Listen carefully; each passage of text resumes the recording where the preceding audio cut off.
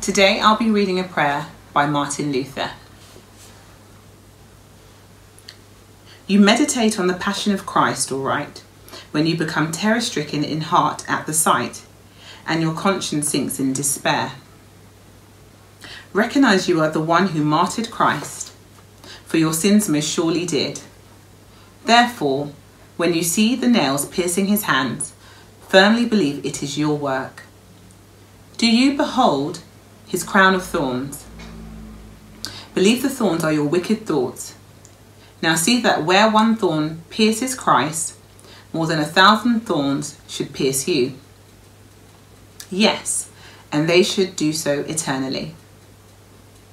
Where one nail is driven through his hand, you should eternally suffer this same fate. Jesus commanded the woman who wept for him, "Do not weep for me, weep for yourselves and for your children."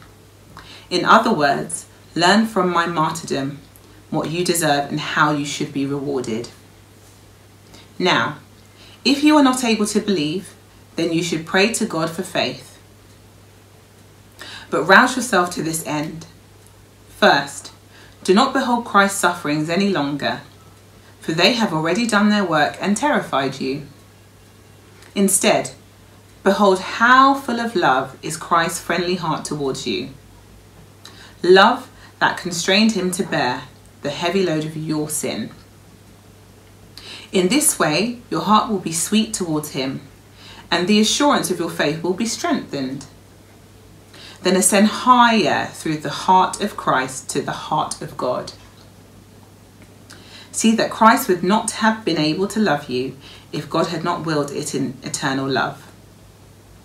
There you will find the good, fatherly heart of God, and so be drawn to the Father through Christ.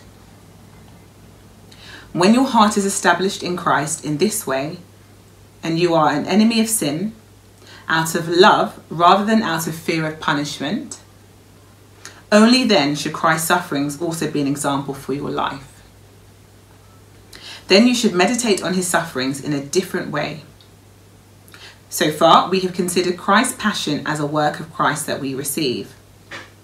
Now we may consider it as a work that we should imitate. For example, if a day of sickness weighs you down, think how trifling that is compared with the nails of Christ. If you must do something that is distasteful to you, think how Christ suffered for your sake.